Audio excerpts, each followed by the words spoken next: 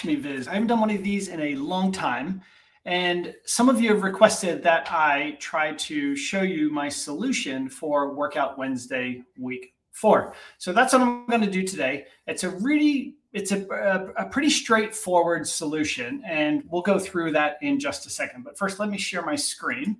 If you have any questions along the way, feel free to leave those in the chat, and I will do my best to keep an eye on that if I can. It's not necessarily the easiest thing to do. So you should now see my screen on the right-hand side. Very good. Let me move myself down to the corner. And yes, so what we're going to do here, this is the challenge. We want to be able to compare to a selected month, right? So we've got some requirements here. The big thing here in the requirements is no LODs and no table calcs, right? So that's going to throw a lot of people off right there. And we want to be able to click on a month, and it will update the sales and line. You see we've got the reference lines. And then the chart at the bottom will be a comparison to whatever that value is. So let's look at the solution here. This is mine. And what I've done here, actually, I'm on the wrong sheet. So let's go ahead and if we click on a month, you'll see that everything now compares to the month of November. And I've got my labels here for the month.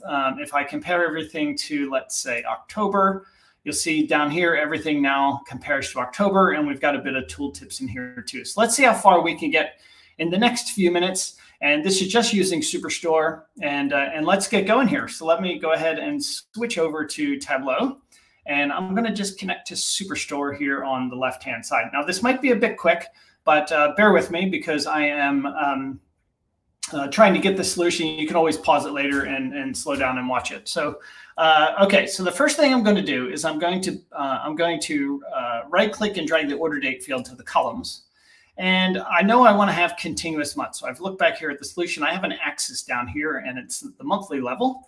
So I want to make sure I pick continuous months and click on OK.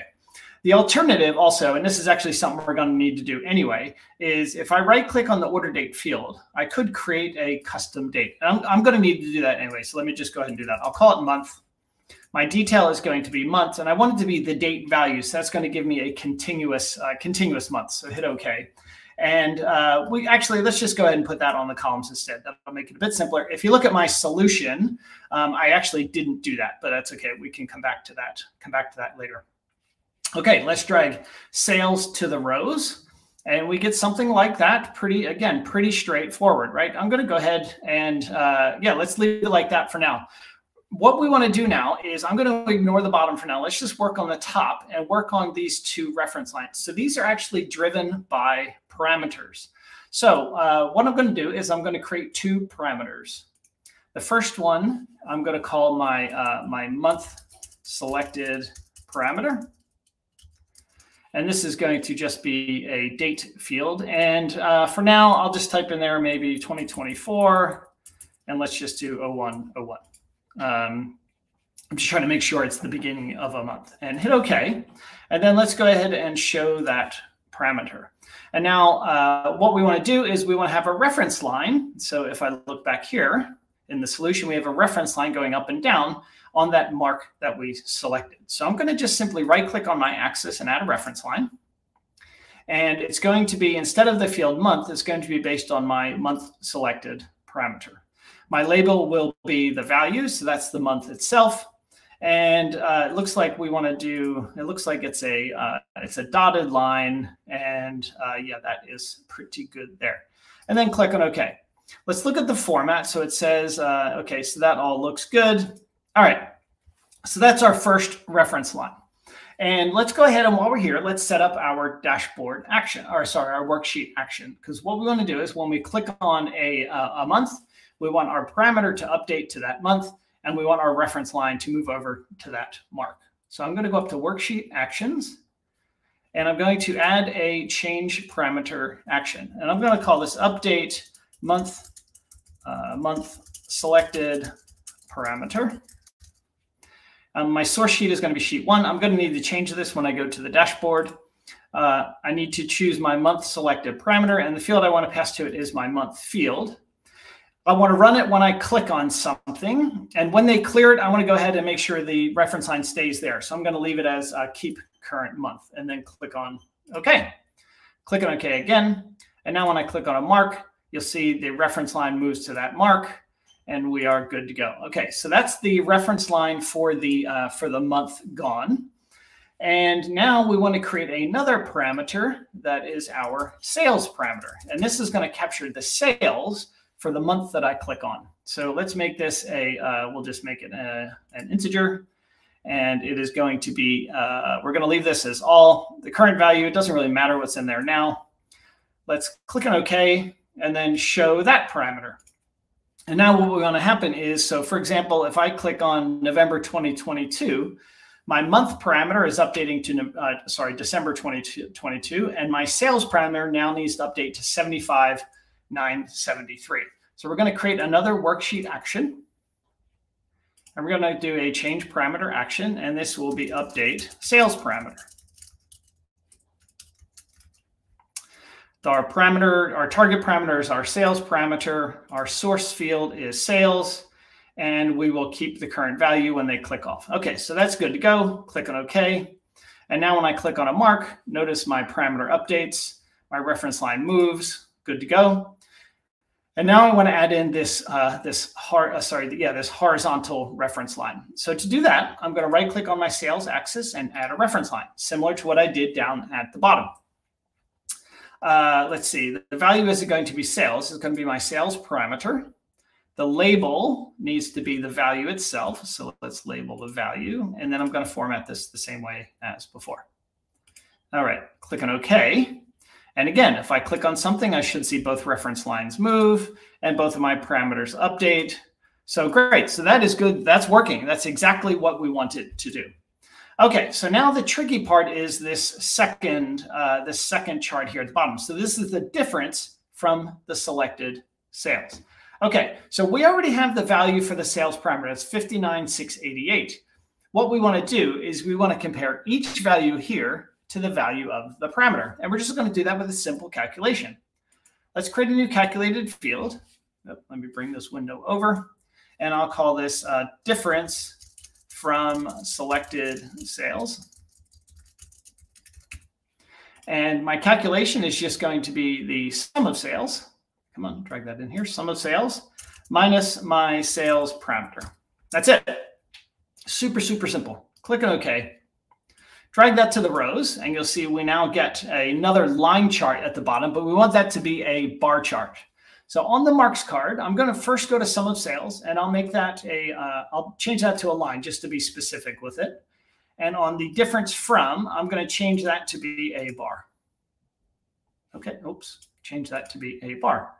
Okay, very good. So now we just want to drag that same field onto the color shelf, sort of double encoding there.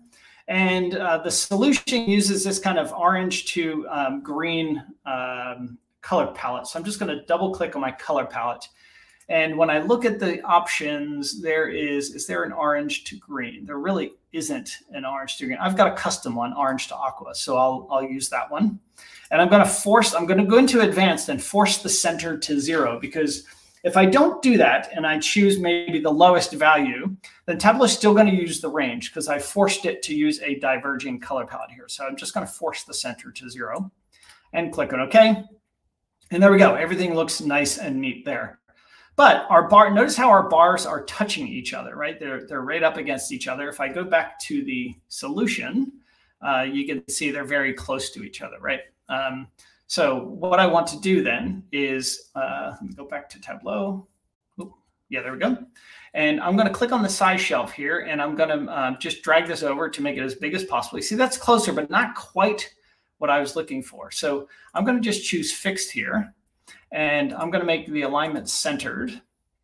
And my width and my units, I want to use my my month field. So how can I do that? So if I just make it 30, let's say if I just make it 30, then we get pretty close, right? You get all of the months. It's going to be slightly different for maybe February and stuff, but generally this is going to give us 30 days. Maybe I'll make it like 28 so we can account for February. And in the color shelf, I'm going to now go ahead and I'll just stick maybe some white borders on there to make it look a bit nicer. Okay, so that's good enough for me. Okay, so that's pretty much it. But let's do a bit of cleanup now. So we have the labels on the reference line, so that's good. Our tooltip, let's fix our tooltip in our axis here, or sorry, on our line. So you see right now it says November. It's got a bunch of junk there. Well, I don't want my parameter in the tooltip, so I don't think I can go over here and uncheck show parameter. I don't know when Tableau started automatically putting that in the parameter, but I find it a bit annoying. So I'm going to just go to my tooltip shelf, and I'm just going to customize it. So I'm going to choose month.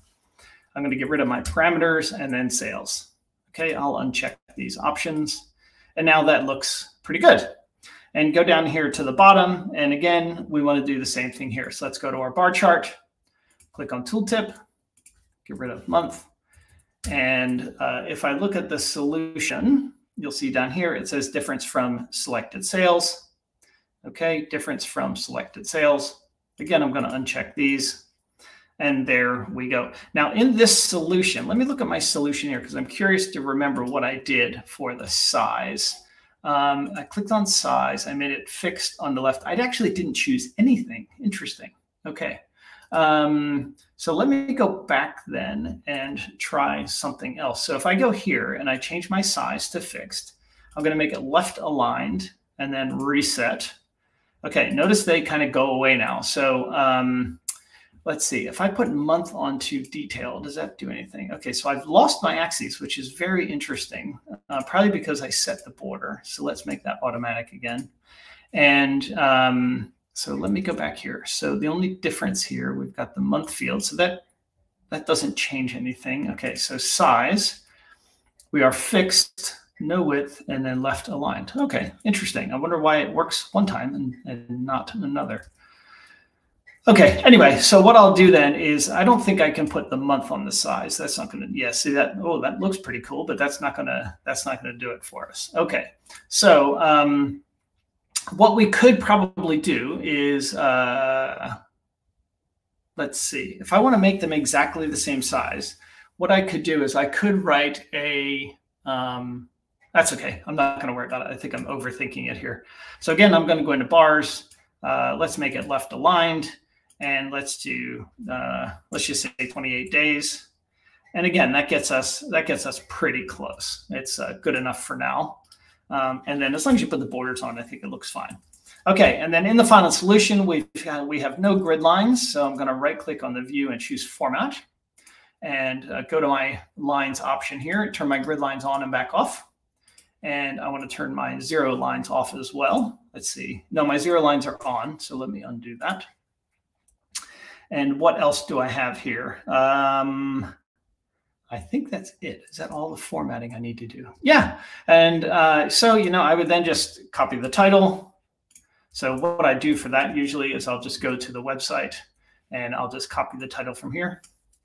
And then I'll go into my sheet and I'll just paste the title. And then I'll enter that. So they use Rubik for the font. So I'm actually going to just go ahead and change the whole workbook to Rubik then. So I'll do that by going up the format workbook. And in the all fonts, I'm going to choose Rubik. And that looks like we've got the whole solution now. Let's edit our axis at the bottom. And we need to get rid of the title. And let's close that. And now when we put this into a dashboard, so the requirements say that the dashboard needs to be 1000 by 800. Okay, so I'm going to create a dashboard. That's just the typical size for a Tableau dashboard. I'm going to kill the phone layout and drag the sheet in. Okay, now I'm going to get rid of everything here on the right-hand side. So let's just delete those containers. And now I need to go up to my dashboard actions. And for each of these actions, if I edit the first one, notice how it's just run on a sheet now. I need to change this to be a dashboard action. It's only going to run on sheet 1. Everything's good to go. Okay, so this is just a quick way to change an action from a dashboard action to a worksheet action to a dashboard action. Click on OK again. And yeah, so then you click, it should move. Oh, but look at that. Notice how it's highlighting, right? We don't want it to do that. You see how it's highlighting the bar at the bottom? Yeah, we don't want that. So what we're going to do is we're going to do a little trickery here. I'm going to create 2 calculated fields. I'm going to call this one T, and it's just going to have a true in it. just the word true, the function true. I'm going to create another one called f, and that's just going to have the false function. Click on OK, and I'll put both of those on the all marks card. And now over on my dashboard, I want to create a dashboard action. And we're going to add an action, which is actually a filter action. So I'm going to call it remove highlight, even though I know it's a filter action. I'm going to run it on that sheet on select. In the target sheets, I want to make sure that you pick just the sheet. Don't leave it as the dashboard here. You want to choose show all values. And down here in the selected fields, you want to choose false equals true. That's never going to happen, so it's never going to filter. So click on OK, click on OK again, and now when I click on a mark, everything moves, and we are good to go. So if you found that solution helpful, so let me double click on that. Okay, so if you found that solution helpful, please let me know in the comments. I'd love your feedback. And if you'd like more of these, please leave comments and I can see what I can do depending on the time. And I hope you found that useful and have yourself a great day. Bye.